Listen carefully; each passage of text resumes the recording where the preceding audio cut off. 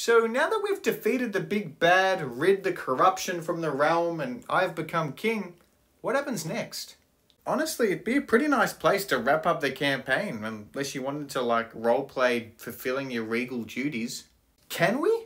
All arise! The King's Council is now in session. Archduke Fizzlestamp has the floor. Thank you, Speaker. To start with, the new beard tax, my lord.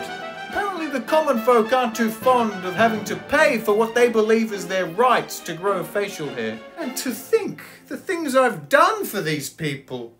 Fine, consider it redacted. In addition to this, our jesters continue their strike for the second consecutive week. Let them strike. If I want some humour, I can always consult our bishop. Hard to believe in a greater power when I killed the god of light with my bare hands. A bishop. And finally, my lord, the votes are in. Snail racing is now legal. God, it's good to be king.